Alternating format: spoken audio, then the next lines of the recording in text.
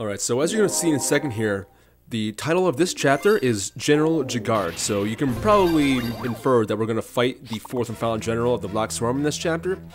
But before any of that, we got our first glimpse of motherfucker Dr. Godot himself, and just check out this bastard, like, look at his mask, look at his hair, look at his fucking to the heavens collar, like, where do you buy lab coats like that? I wanna fucking know. Like, Jesus Christ, it's like they took Godot from the Ace Attorney series and just, like, changed a couple letters of his name and then, like, stretched him way the hell out. Like, Jesus. My favorite part of this guy is, like, the game just treats him like he's any other human being. Like, this motherfucker just goes to the supermarket and buys groceries. Like, he's just, you know, like, your everyday entomologist. Like, they all look like that. They all look like that. No way he's gonna, like, try and take over the world with some weird-ass plot involving bug robots. No way. Godot loves puppies, great at parties. Okay, so this is chapter 11. I said this chapter's gonna be weird, and it's weird for more reasons than just the fucking monster we saw a moment ago, so... But I'm gonna talk about some normal shit first. So we're fighting Jagard in this chapter, obviously, and he pilots a centipede, and this game loves to make the centipede just like a way higher level than anyone else in our party. And this chapter is no exception, so he's like 6 levels above Yamato right now. But not only that, but they're also just like already, I would say like the 3rd best unit in the game. They have some absurd stats, so they have like pretty good speed, decent defense I guess, pretty good HP, and like a lot of barriers, so we can't even rely on like cheap shit to kill him really.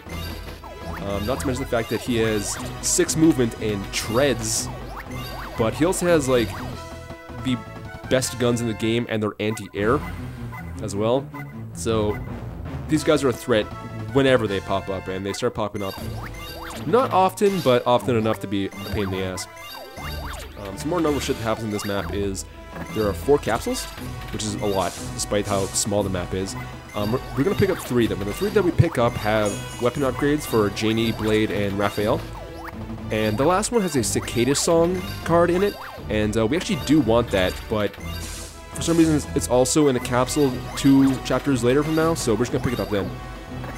Okay, but to actually cover what this chapter's deal is we're fighting Jagard, and I think how this chapter is supposed to work is after a certain number of turns, Jagard calls the other 3 generals in as reinforcements, and then everyone starts to freak out, and we get all worried.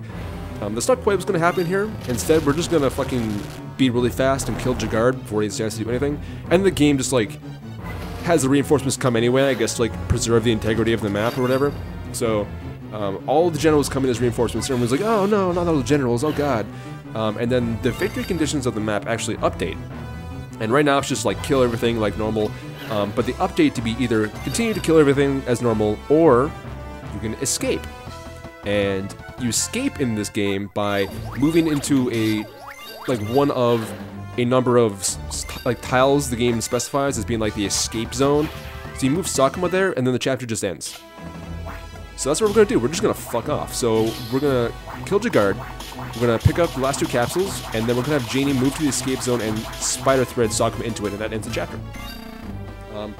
Where this kind of comes back to bite us in the ass is that now we're gonna start not killing everything in every chapter, and I mentioned a long time ago this game doles out experience and money based on how much shit you kill, and since we're not gonna kill everything, we're actually gonna fall behind in both experience and money. And I've already said that we start running into money problems in this game, and we're also gonna run into experience problems where we're just actually not gonna have enough stats in order to kill things or survive hits from things. So when we get to that point in the game, everything gets really fun, but for now we're just gonna escape, and that's chapter 11 being in 4 turns. There is one more thing about this chapter though, and I hinted at it in the last one.